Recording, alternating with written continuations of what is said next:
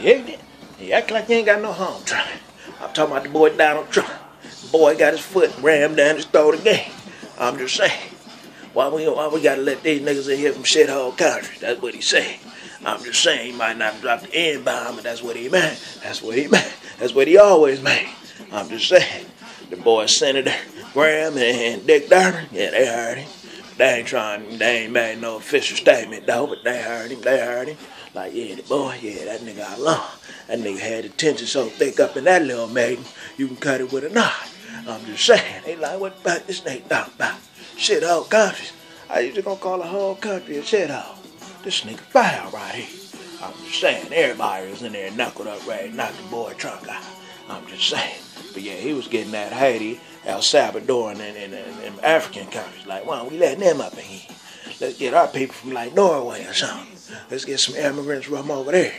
Bottom line, I don't want no more of you niggas over here. You know what I'm saying? That's what the boy trying to say. You know, hey, you niggas, yeah, y'all gonna stay over there in your shithole country.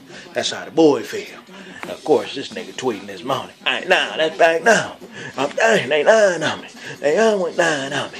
I mean, you know, I ain't see the footage myself, but, you know what I'm saying, niggas need to start having this footage on this boy, cause this boy be quick to come out with the fake. No, that fake, no.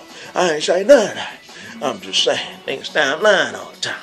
I think the boy, he just pop off at the left and think niggas gonna ride with it, and depending on the audience, you know what I'm saying, you know, what type of response he gonna get. But he told his ass this time, calling the whole country a shithole. I don't know. And then you got a bittersweet situation, because on the heels of that, this morning he in there signing a proclamation to honor Dr. Martin Luther King for Martin Luther King Day. You know what I'm saying? This morning.